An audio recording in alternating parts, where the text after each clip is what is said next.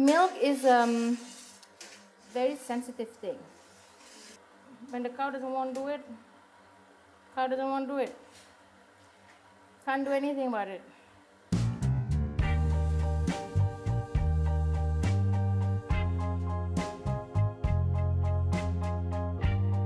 How often do you eat cheese?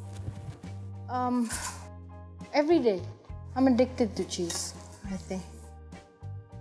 And the closest thing you tried it with? Oh, canbilis. That's not very nice. I think that's why the chef said don't use cheese on fish. See? That's why here I don't listen. Don't try that at home. I'm telling you. It is almost miraculous when the white mold start to grow. It's always like, wow, it looks really nice. So, you know, I like nice things. Anyway. My name is Annisa Iwan. I'm a cheesemaker. My hobby is making cheese. And then I make so much cheese that I keep on buying fridges.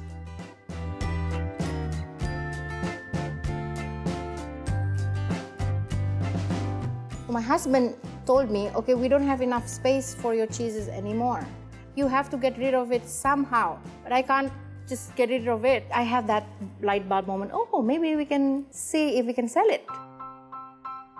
I want to make like local cheese, and you can tell that it is local by the different flavorings from the herbs, salam leaf, betel leaf on it, and all these things that you can get in the wet market.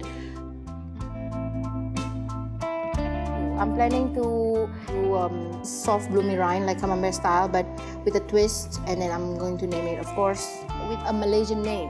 Do you have any suggestion? I gotta taste it first though. Yeah, you have to come back maybe in 4 weeks. Some converted into non-cheese eater to cheese eater. That's what I want to do, you know. I want to make a cheese trend in Malaysia that Asian can make cheese and Asian can eat cheese. We like it too. It's just that we're not used to it. A lot of care has gone through the cheese. It is made with passion, with care, with love. This is something that I love to do, and it's been inspiration for me to make great food, especially now the cheese. Read like some recent study, eating cheese is good for you and can make you live longer, blah, blah, blah, blah, blah. I'm like, yes! See, honey?